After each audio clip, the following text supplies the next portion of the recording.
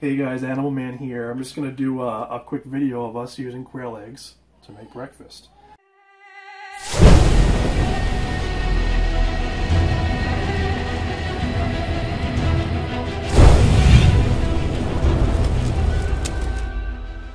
So quail eggs are a little different than chicken eggs. Chicken eggs have a thick shell and a very thin membrane. They're very easy to crack because of that and not get the eggshells in what you're trying to put them in and you're cooking. Quail eggs are a little bit different. They have a very, very thin, crumbly shell and a very thick membrane, so it makes it a pain in the butt when you want to crack them because the shells kind of crumble in everywhere and get in where you don't want them. So I've been kind of playing around over the last, how long have we had birds for? I don't know, a year? Yeah. A year and a half or something? Yeah. And what Shannon does it differently than I do. But the way what I've come up with is I crack them just to get a little spot with the cracked shell, and then I'll scrape it off. You can see the membrane there. So I scrape the shell off the membrane, that one little spot. And then what I'll do is, if you zoom in over here to show what I'm doing, I'll just pinch it gently, because if you do it, as we found out a minute ago, if you do it too hard, it'll squirt across the room. And I'll pinch it open, just a little spot about the size of a dime, and then I just go boonk right in the bowl, and you basically get almost no shells in there. And then this goes in this bowl to head to the composter. So that's what I've been doing. I started out with 71 or 72 eggs in here. I've done about half of them. It's taken me about 10 minutes. And some of this will be for making scrambled eggs. We're actually making egg sandwiches this morning. And then some of this we're going to freeze. And we've been putting, what did you say, Shannon, 12? Mm-hmm. 12 eggs worth in one breast milk bag to freeze. Because about, how many of these? 4 of these equal 4. One chicken egg? About 4 quail eggs equal the volume of 1 chicken egg.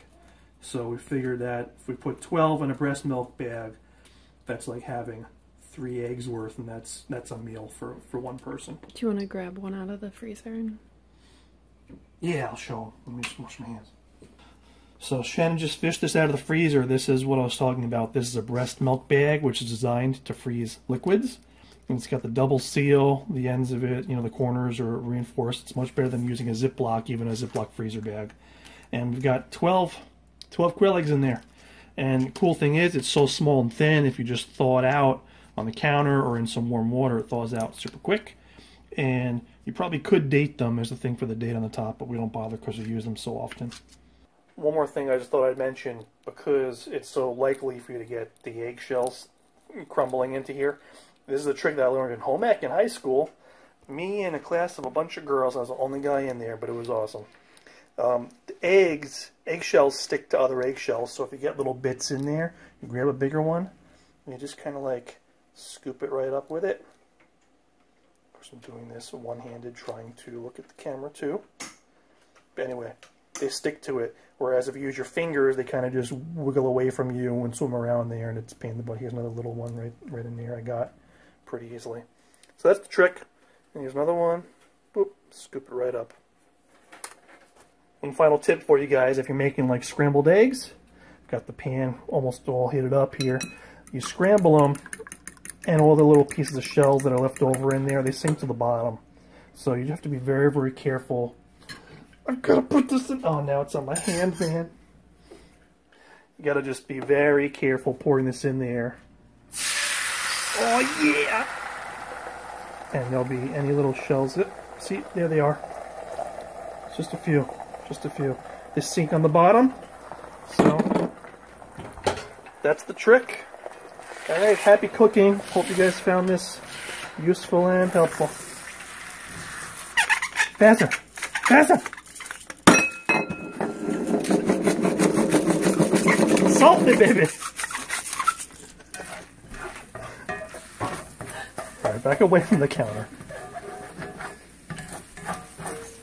Crazy lady. Cooking with Matt and Shannon. Now one more trick is... Shut up, Shannon. Tell him the trick. Don't kick me. What's the trick? Ow! I've got no hands to defend myself. I just pinched your butt very gently. Yeah, well, 2 seconds ago she stuck her finger in my butt crack. Because you like it.